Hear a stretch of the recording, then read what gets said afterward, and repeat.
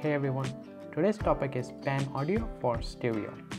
Panning audio lets you distribute sound across the stereo or surround spectrum to create balance or a special effect. For example, you can place more sound in a right channel of a stereo clip or less sound in a center channel of surround clip. Let's see how to do that.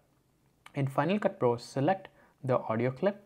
So first I'm gonna select this thing and then I'm gonna go right over here, and now what you guys have to do is in the pan section of the audio inspector, click the mode pop-up menu and choose stereo left or right.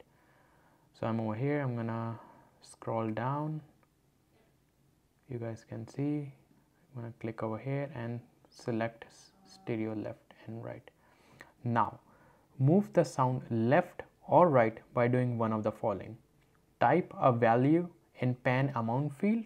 So over here I can just type a value, for example I do 20 and hit enter, or you can simply drag towards the left or right based on your requirements. If you guys have any questions, please comment below and I'm going to respond to that. Also stay tuned for more videos on Final Cut Pro. Thank you.